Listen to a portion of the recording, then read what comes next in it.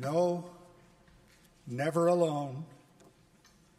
He promised never to leave me, never to leave me alone.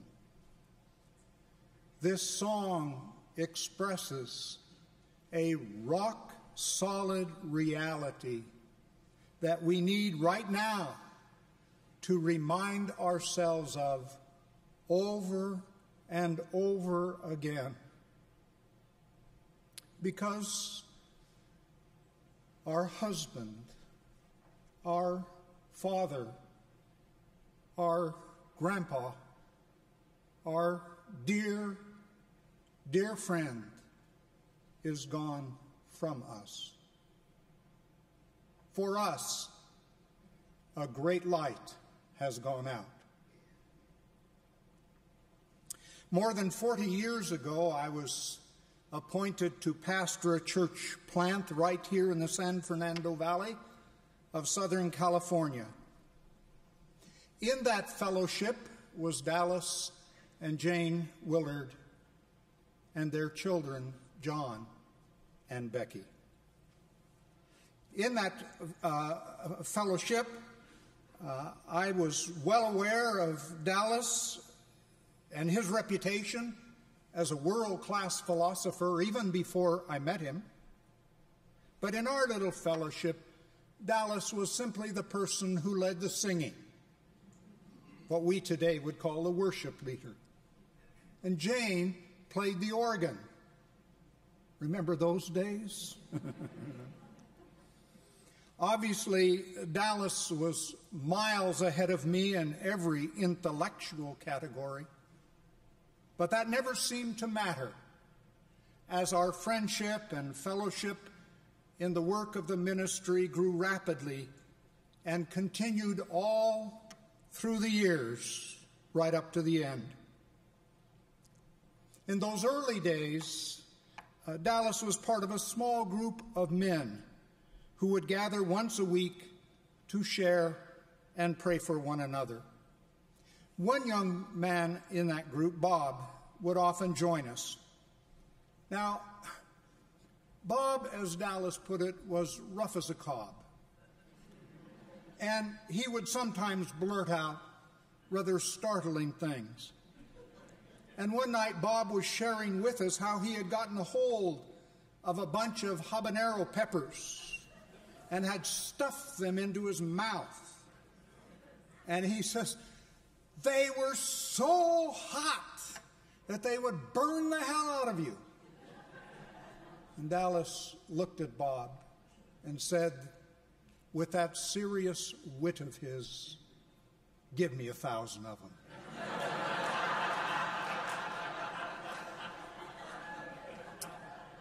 Well, Dallas must have devoured every one of those 1,000 peppers, because over the years the hell had indeed been burnt out of him. Or to put it in the affirmative, heaven had been burnt into Dallas Willard more fully than just about anyone I have ever met. And you understand that the purifying fires of heaven are hotter than the fires of hell. Dallas possessed in his person a spiritual formation into Christ's likeness that was simply astonishing. Profound character formation transpired in his body and mind and spirit until love and joy and peace and patience and kindness and goodness and faithfulness and gentleness and self-control was at the very center of the deep habit structures of his life. Even in those final days when his body was struggling, his spirit continued to radiate life and power and peace. Of course, we all love to quote Dallas's wonderful insights into spiritual formation. And he is so quotable, isn't he? However, are we just as prepared to take up his overall life of far-reaching human transformation? Are we prepared to absorb into ourselves the character of Jesus like Dallas did? Are we prepared to go through what it takes to become the kind of persons who can freely love our enemies, who can bless those who curse us, who can become persons of no reputation? Briefly, let me mention 3 rich character-forming realities that over many years deepened and thickened in our friend, Dallas Willard. The first was his enormous graciousness. Dallas and Jane and Carolyn and I were once traveling together in Florence, Italy. Now, to explore the streets of Florence with Dallas is like traveling with a walking encyclopedia. Oh my, I mean, just because Dallas knew of my keen interest in the medieval preacher Girolamo Savonarola, Dallas took me to the piazza where Savonarola was executed and pointed me to that small, inconspicuous plaque smack in the middle of the cobblestone streets, which marked the spot of his execution. I can't imagine that one person in 10,000 would know where that plaque is located. Then we were walking through one of the many art galleries in Florence, and Dallas had some special insight or pearl of wisdom about every painting. I mean, every single painting. And all I could say was, "Oh yeah, sure, I knew that." And finally I said, "You know, Dallas, I guess there's this huge gap in my education in Renaissance art." And he smiled and said simply, "Oh, that's all right. You will have all of eternity to fill in the gap." Enormous graciousness. Then second was his profound humility. I was once introducing him to a group assembled to hear us teach together, and I wanted to broaden folks' understanding just a bit of the person who was about to speak to them. So briefly, I mentioned Dallas's day job, especially his work in phenomenology. And I referenced his book, Logic and the Objectivity of Knowledge. And I told the people, you know, I actually own a copy of that book. And I have even read in that book. And I even understood it all the way through the acknowledgments. Folks chuckled. And then I said, in concluding my introduction, that Dallas is an internationally known philosopher. Well, Dallas got up, thanked me for my kind words, and then added, "You do understand that in our day, an internationally known philosopher is someone who has one friend in Moscow and another friend in Mexico City." Marty Ensign, one of our team members who was here with us this morning, told me about traveling to hear Dallas speak in a large academic setting, and Dallas had lectured nonstop for a couple of hours and then was taking questions from the students. One student stood up and, as American students sometimes do, proceeded not to ask a question, but to state a position in direct opposition to all that Dallas had been teaching on for 2 hours.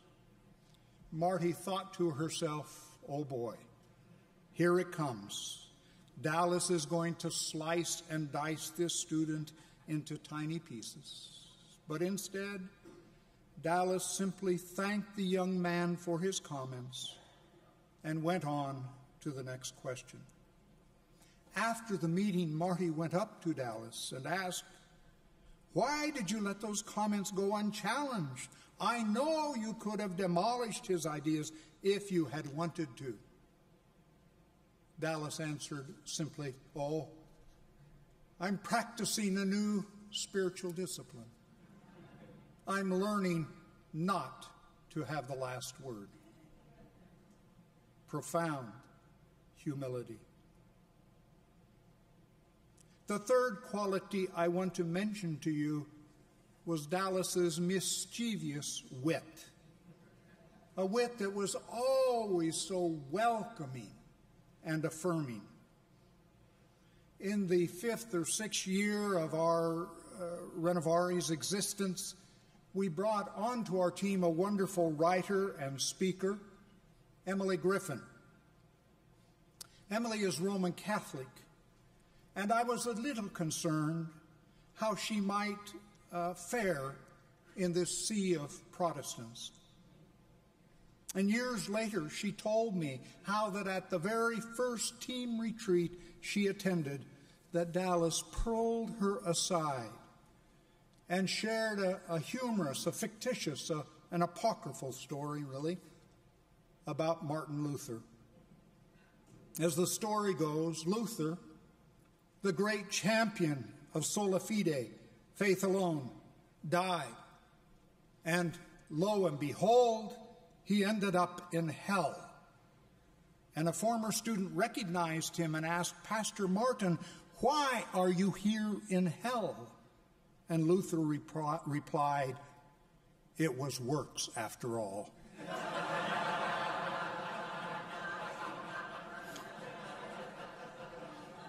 Now, of course, neither Dallas nor Emily believed that it was works after all. No. Dallas shared this story as a way of welcoming her and affirming her as a member of our team.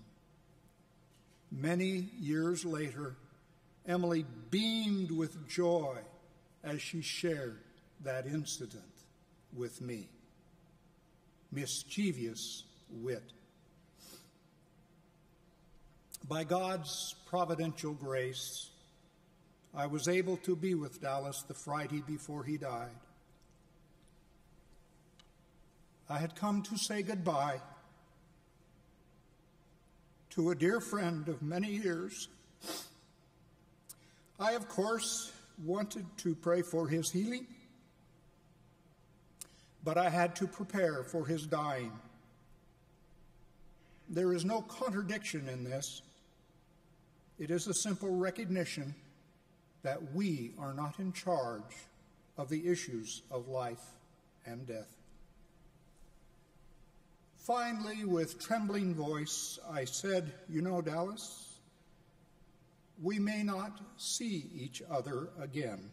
And then our conversation was interrupted as we needed to take Dallas to the hospital.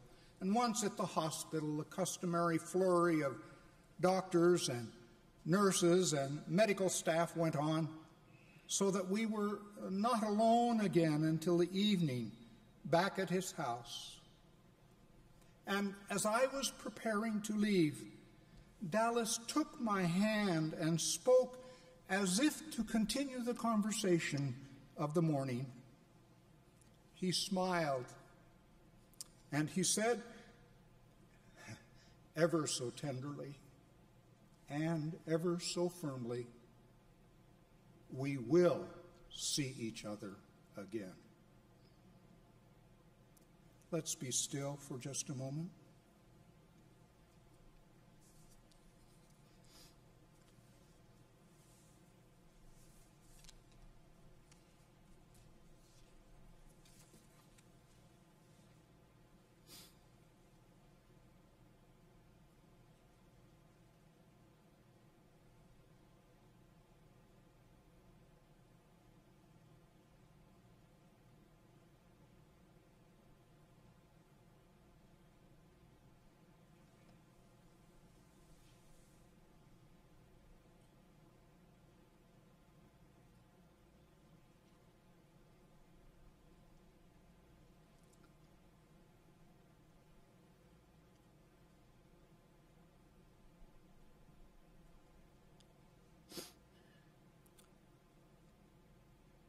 Thank you, Lord, for our dear friend, Dallas Willard. Keep him busy until we see each other again. Amen.